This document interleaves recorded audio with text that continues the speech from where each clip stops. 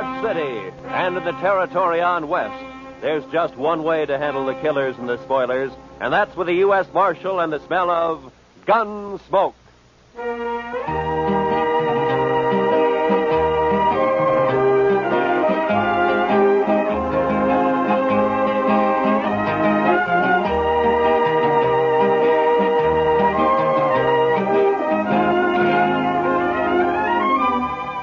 Gunsmoke, starring William Conrad.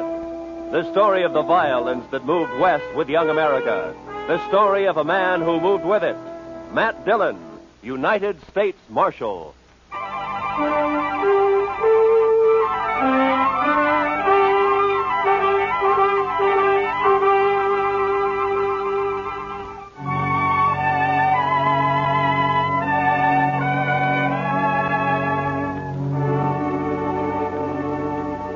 They told us a man we'd been looking for, a murderer, was in a cow camp on the North Fork of the Canadian River, about 100 miles south of Dodge.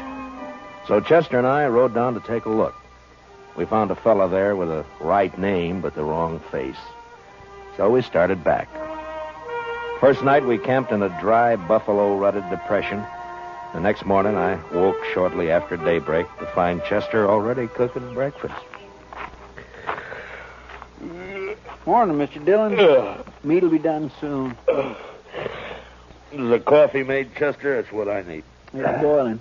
I didn't make much, though. I thought I'd better save our water. You know, Chester, I'll bet right now the doc's back there in St. Louis, holed up in some fancy hotel and still asleep.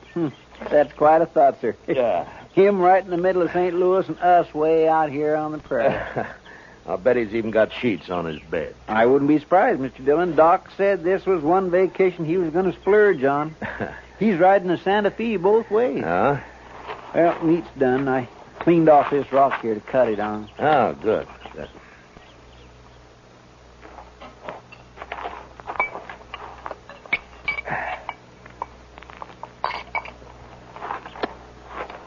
Oh, you got it warm anyway, Chester. Well, now, meat shouldn't be overcooked, Mr. Dillon. That takes the taste clean out of it. Now, then we ought to be able to taste everything about this steer. Eggman's disappointment. How's that, Mr. Dillon? Never mind, Chester. How come you woke up so early this morning? Oh, I always do. Seems as soon as it gets daylight, my feet start to sweat, and then I just got to get up. Well, that's as good a reason as any, I guess.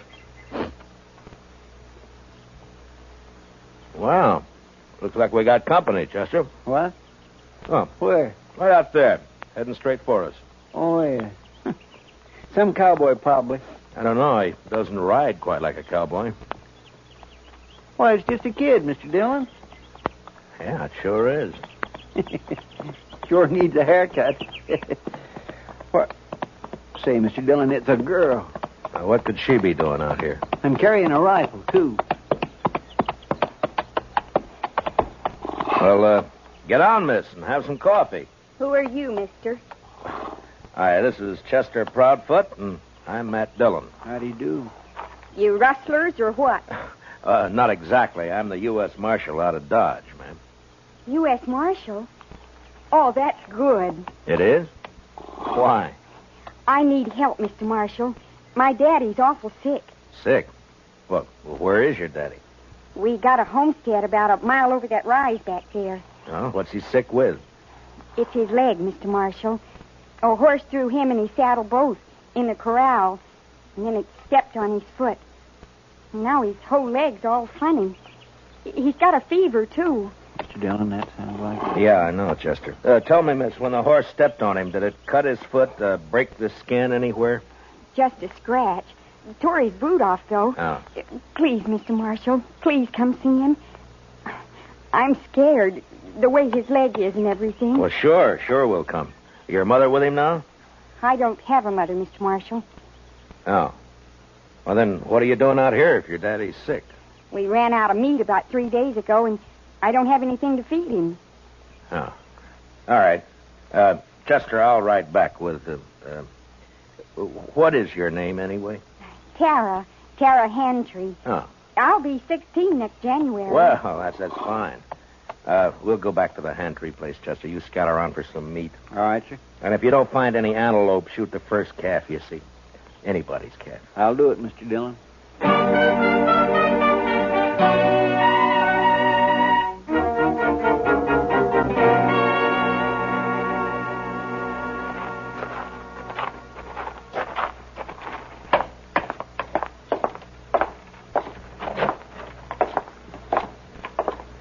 He's in the sleeping room, Mr. Marshall. No.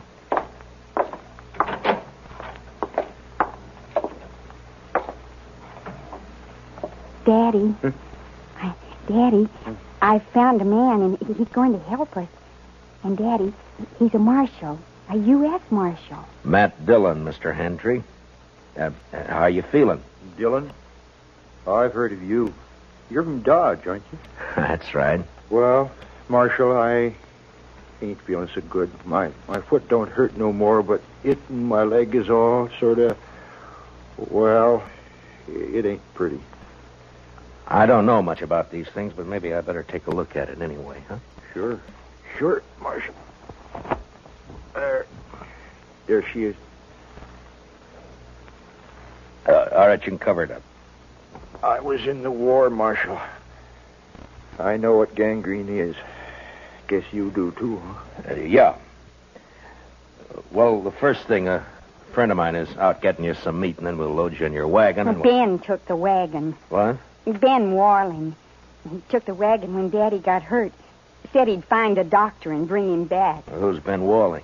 Oh, he's been sort of working here, Mr. Marshall. I should have run him off long ago.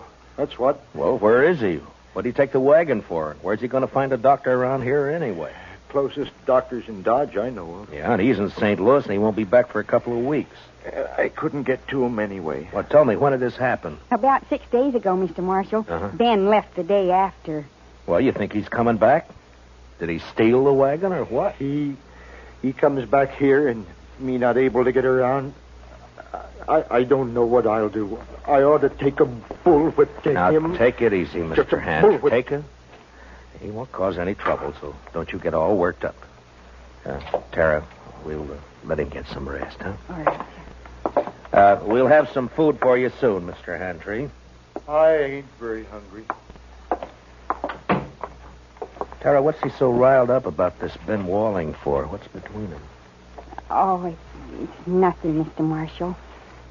Daddy's sick, and that's all. Look, Tara, you asked me to help you, didn't you? Yes, but... You trust me, don't you? All right, Mr. Marshall. Daddy hates Ben because Ben... Well, Ben likes me. Oh, I see. He even wanted to marry me. Said he would. How do you feel about Ben, Tara? You like him? No. Of course, it's time I had a man and all that, but I'm afraid of Ben, Mr. Marshall.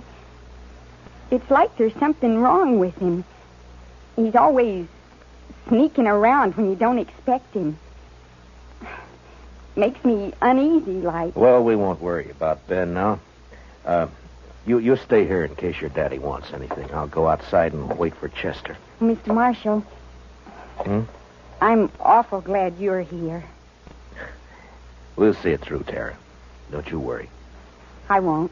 Now.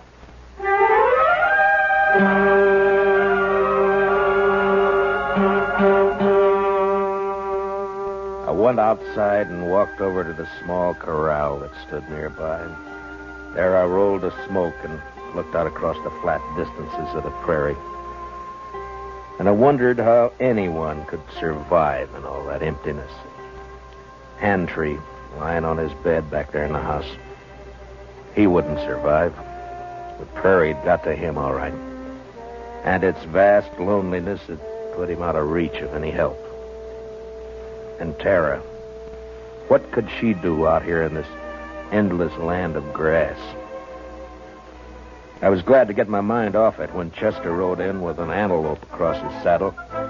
We hung it on the corral, dressed it, took a hind quarter into Tara, and we went back outside and sat down. Yes, sir. She's a plucky girl, Mr. Dillon. Fine girl, Chester.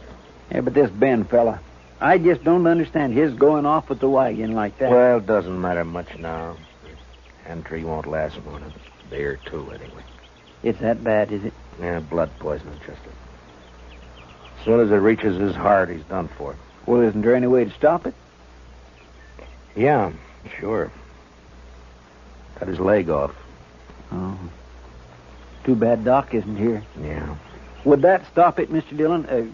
Cutting his leg off, I mean? I don't know, Chester. I don't know. Maybe too late anyway. Well, I sure wish we could do something for him. I don't take to just sitting around and waiting for a man to die. Well, nobody does. It isn't right somehow. That poor fella and Tara. Why, Mr. Dillon, that girl will go crazy out here all alone. All right, Chester. What do you want me to do about it? I'm not a doctor. Now shut up. Well,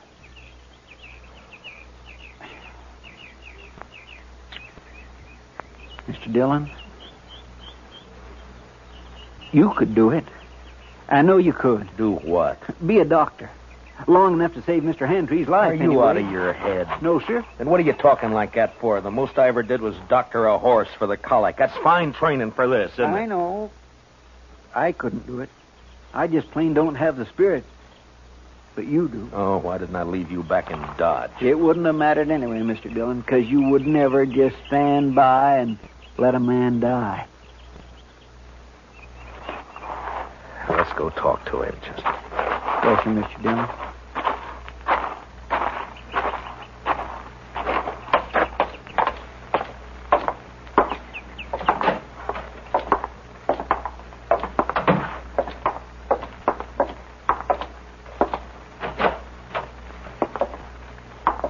Daddy's fever's worse, Mr. Marshall. I'm going to get some more water. Yeah. How do you feel, Mr. Hendry? I don't feel much, Marshal. Outside of burning up. I've been trying to tell Tara I just can't last long with blood poisoning. She's just got to figure on it. Well, that's what I came to talk to you about. I guess you know the only thing that'll give you a chance. I know. I've been thinking about it. But I couldn't ask any man to do that. You didn't ask me. Well, it's up to you, Mr. Hantry. I'll try it if you're willing. Only thing is, I won't know much about what I'm doing. I seen it done in the Union Army, Marshal. I could tell you some things. All right. The only thing is, Marshal, I don't know I'd be much use around here with one leg. Well, you'll have to decide that for yourself. I know. You could move to town, Mr. Handry, you and Tara. That's it, Tara. If it was just me, I wouldn't do it, but I can't leave Tara alone. Now, if I can help it, I can't.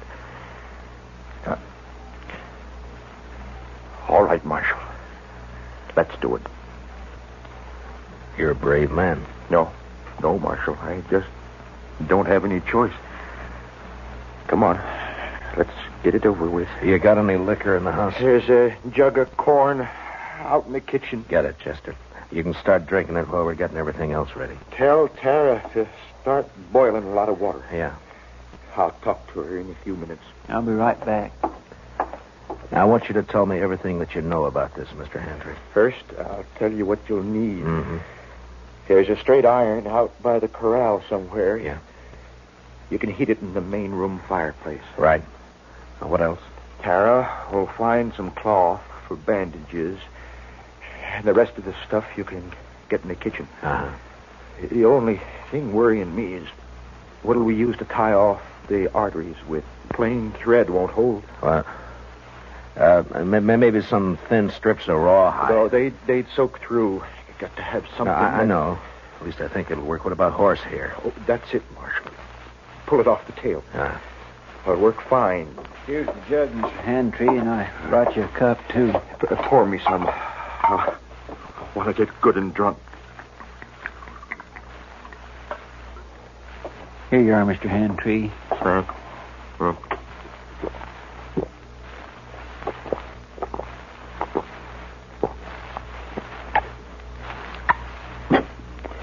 You know, I ain't been drunk in the daytime since we got the news about President Lincoln in the spring of 65.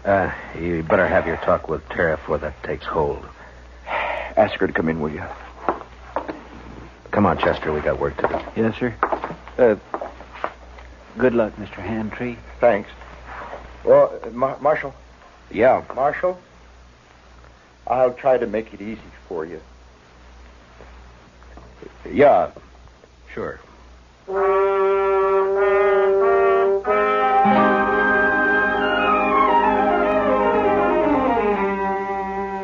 Shortly after noon, I operated. Whether it was the corn whiskey or his own hard courage, I don't know, but Handtree never whimpered. Chester stood outside the door and brought me whatever I needed. Tara waited in the kitchen, boiling more water and thinking her own thoughts. Maybe it was harder on her than any of us. Toward the end, Handtree mercifully passed out. When I'd finally finished bandaging him, I was kind of faint myself. I'd done everything I could. I just hoped I'd done it right. How is he, Mr. Dillon? You'll have to clean up in there, Chester. I've got to get outside for some air. Yes, sir, I'll do it. And put that fire out. It's hot enough around here. I don't know how you did it, Mr. Dillon. Tara? Tara, will you come on outside for a while?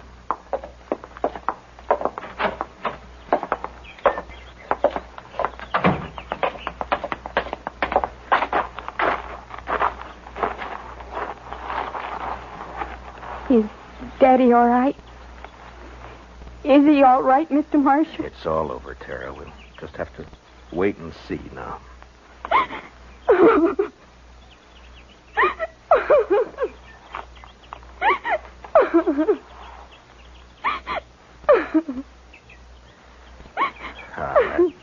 There now, Tara.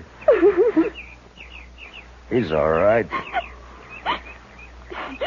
I'm sorry, but it took so long. I thought you'd never finish. He didn't feel much, Tara. The corn liquor worked fine. Fine. Will he get well now? Well, I hope so, Tara. I hope so. Mr. Marshall, are you going to wait and see? Oh, now, Tara, you don't have to worry about that, Chester, and I'll be here as long as you need us.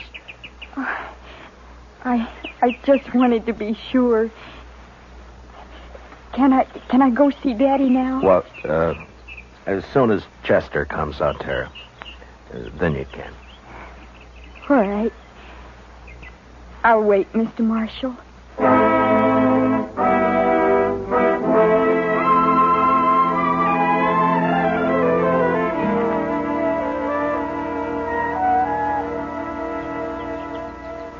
It beats me, Mr. Dillon, how he can just lay there so quiet and peaceful. It's only been 4 or 5 hours, Chester. The liquor hasn't worn off yet. He drank nearly the whole jug. No, he needed it. Say, Mr. Dillon, look yonder. Huh? Somebody coming with a wagon. Oh, yeah. It's probably that Ben Walling they were talking about. I'll bet that's who it is, all right. Wonder what he'll have to say for himself. Ah, you'll think of something, Chester. His kind always do. You recognize him? No, sir. Do you? Oh, I never saw him before.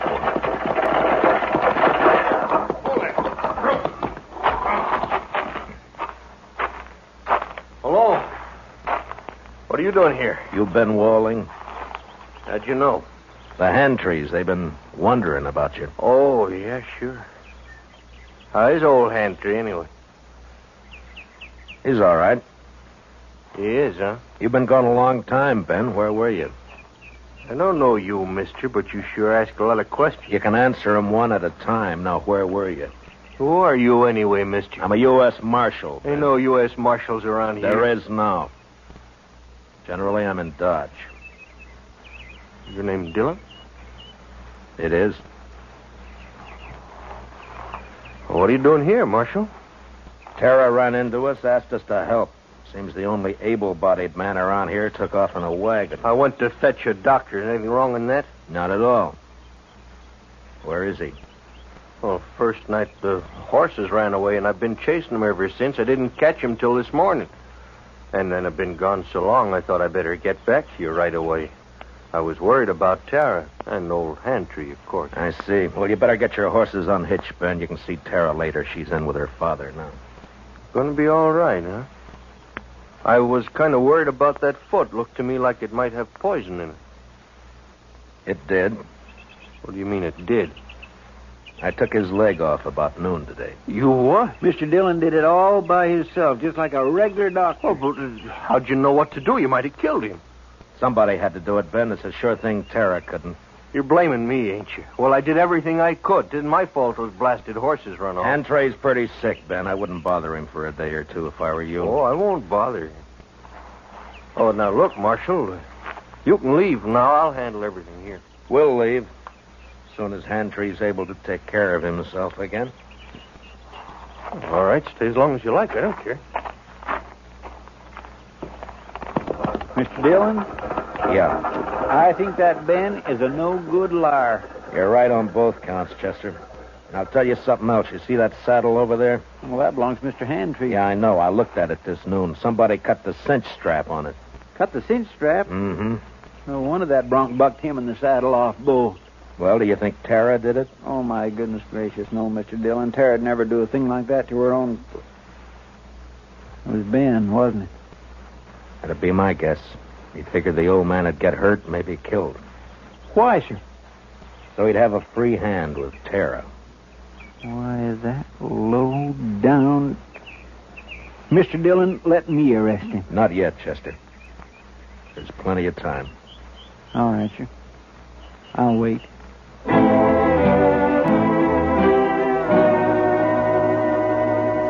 There wasn't as much time as I figured. Hantry had a bad night, and by morning he was so weak he couldn't lift his head. I tried to take his pulse, but I could hardly find it. Maybe I'd operated too late. Maybe the poison had already moved up into his body. I didn't know. I had no way of knowing.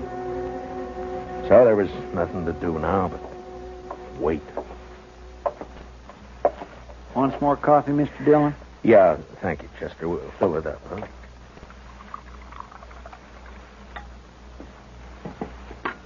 Tara won't eat anything at all, sir. She just sits there by his bed, hasn't slept a wink I know of. Well, it's her father, Chester. He's all she's got. I never thought much about it before, Mr. Dillon, but seeing Tara, I kind of wish I had a daughter. You'd have to change your profession if you were going to take care of a daughter, Chester. Why, I don't have any profession, Mr. Dillon. Oh, Mr. Marshall, Yeah, what is it, Tara? please come. Daddy wants you. I think he's... You better come too, Chester. Yes, sir.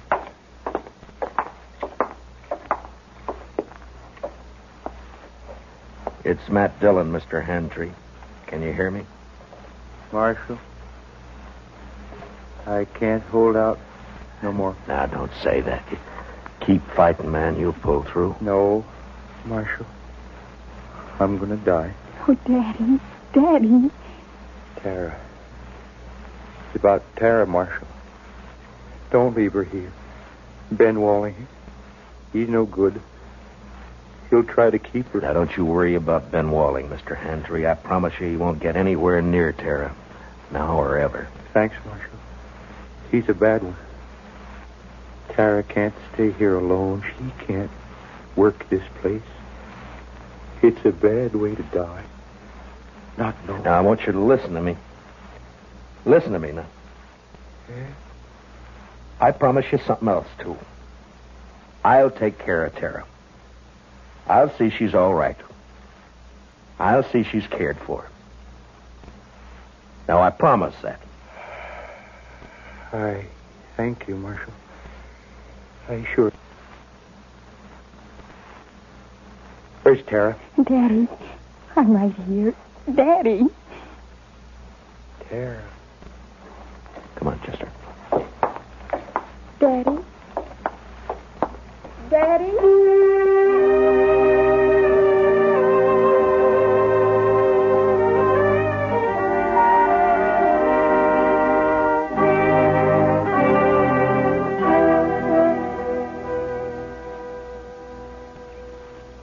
I don't know, Mr. Dillon, I don't think they'd have made out on this place anyway. Why not, Chester? Well, there just isn't enough water. That one little old spring is all I've got. Well, if they had a lake, it'd still be too much for Tara. What are we going to do with her, Mr. Dillon? I don't know, Chester. We'll have to think of something, though. My, I wish she'd come out of that house. I don't like it, her in there breaking her heart. Give her a little time, Chester. She'll be all right. Don't you move a finger, either one of you. Well, Well, you're mighty careless with that rifle, Ben. Don't get smart with me, Marshal. I know what I'm doing. And what would that be? I heard you in there. Heard you promise to take Tara away. I was right by the window. I heard it all. You got a curious way of courting a girl, Ben, trying to kill her father. Yeah, and I saw you yesterday looking at that saddle, but I didn't kill him, Marshal. You did. that's a lie, Ben Walling, and Well, you you know shut it. up. I won't shut up. If we'd have just got here sooner, Mr. Dillon would have saved him, that's all. It was too bad you got here at all. Because you're going to die for it. Both of you. Put the gun down, Ben. You're under arrest for attempted murder. You stay right where you are, Marshal. You know, I have an idea you've smelled powder before, Ben, and that you're afraid of it. Marshal? I have an idea that's why you tried to get Hantry like you did instead of facing it. Stop there. And right now, you wish you didn't have that rifle at all, don't you, Ben? Because I might have to shoot you for it, huh? No, don't, Marshal. Give me that. You all right, Mr. Dillon? He didn't even try, Chester. Rifle went off when I knocked it aside. That's all. He was scared to death. Well, I didn't feel exactly comfortable. Well, tie him up and keep an eye on him. I'll go see Tara. Yes, sir, Mr. Dillon.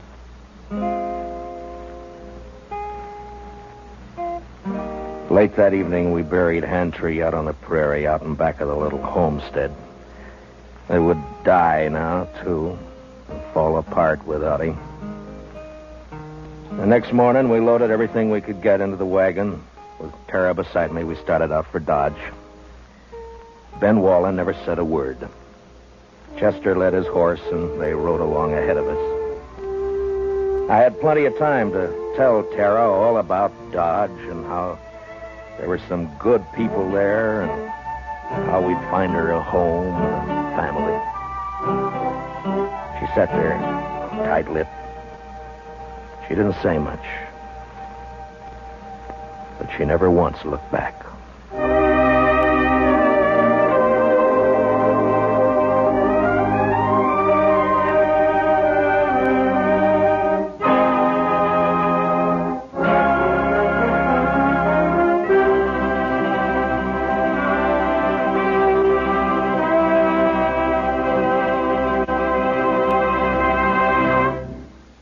Gunsmoke, transcribed under the direction of Norman MacDonald, stars William Conrad as Matt Dillon, U.S. Marshal.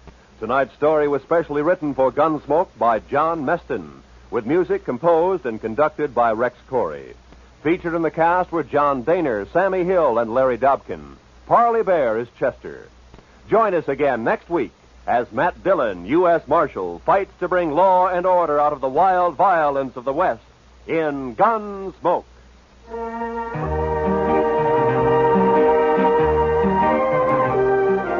In case you didn't know, Jack Benny and his gang begin their new season tomorrow night. Jack, Mary, Don, Dennis, and Rochester welcome a new member to the team, the head man of CBS Radio's Club 15 show, Bob Crosby. Roy Rowan speaking. Remember, the top dramatic show of them all, the Lux Radio Theater, is heard Monday nights on the CBS Radio Network.